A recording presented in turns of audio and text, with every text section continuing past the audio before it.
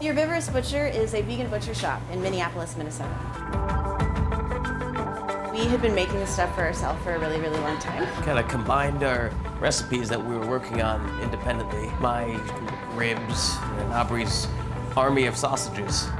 We started with 6 products at the farmer's market and then grew from there. And it was really our customers that would come every single week and say, I really want to eat this and I want to eat this. And that's how we kind of got started, because we wanted to eat steak again, wanted to eat ribs again.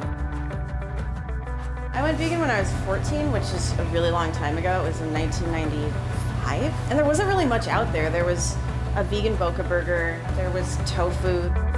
I started with a real basic seitan, just soy sauce, water, vital wheat gluten, and nutritional yeast. And then that kind of adapted over the years. When we first opened, it was new for the city of Minneapolis, and they couldn't figure out how to classify us and how to say like what we needed in our kitchen for health code, because we were a butcher shop. Our architect looked at us and said, "You're a savory bakery."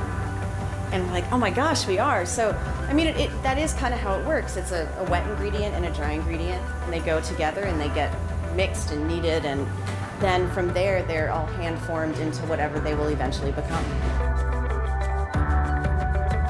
The Korean rib is the #1 meat. Very savory, sweet, you know, hits a lot of the Minnesotan flavor palette. Not spicy at all, of course. Our steaks are really popular, our sausages, our chorizo is on a lot of restaurant menus because it's really easy to work with. You can crumble it really easily.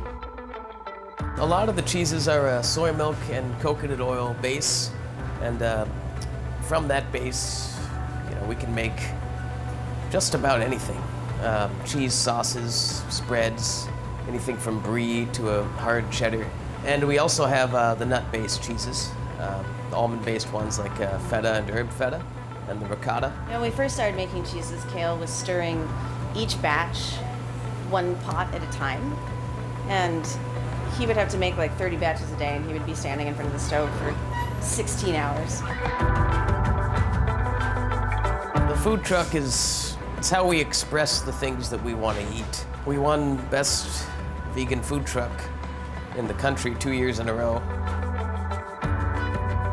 The way things are going, it seems like vegan meat and cheese is the future. Seeing Tyson and Hormel and all these companies that fight so hard against using the terms chicken or steak or burgers. They're lobbying against it, but they're throwing billions of dollars into it. So they know something's coming.